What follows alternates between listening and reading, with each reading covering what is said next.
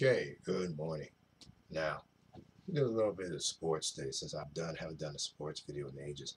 This is about Lonzo Ball, Lavar Ball's son. Now, Lonzo Ball has been drafted by the Los Angeles Lakers, and there's a video I'm going to watch about his player and Magic Johnson's reasons why Lonzo Ball can steer the Lakers to winning fashion. Well, it's good because the Lakers have had losing seasons. I think 3, 4 previous times. I don't know. I don't recall the number of times they've had losing seasons since Kobe Bryant's departure. I'm not saying Lonzo Ball is going to replace Kobe Bryant because he's probably a different player in himself. But I would say that he'd probably be a bit of a better player than, or be just as good as Kobe Bryant. Maybe this will help the Lakers to their winning season. But rebuilding a team is a long-term process. It's not a one-day affair where you can just pick one player and let the one player steer the team to a winning record or into a postseason.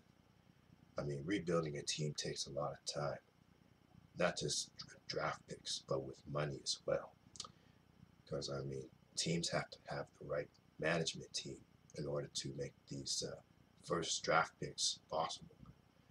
Because there's this notion that the first draft pick might turn out to be, like, say, what do you call it? One of these terms that you call players that been picked first, not very good. Bust. Yeah, the first draft picks can turn out to be draft busts. And while the last players that are picked can probably end up turning out to be good players and maybe sticking with the team through their lifetime and advancing their NBA career. So picking drafts is a matter of management decisions and money as well. Because you pick a draft bust, then the draft bust ends up becoming a liability for the team. I'm hoping to see what Magic Johnson has for this Lonzo Ball, and I'm hoping Lonzo Ball's career turns out to be a long-term one. Because I mean, a lot of first draft picks end up turning to be busts due to injuries and their inconsistent play.